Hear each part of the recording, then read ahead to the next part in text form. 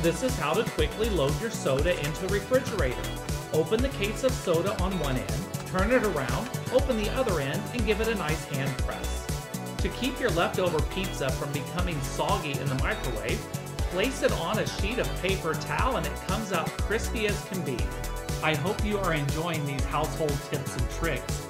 Don't forget to let me know which one of these tips and tricks is your favorite.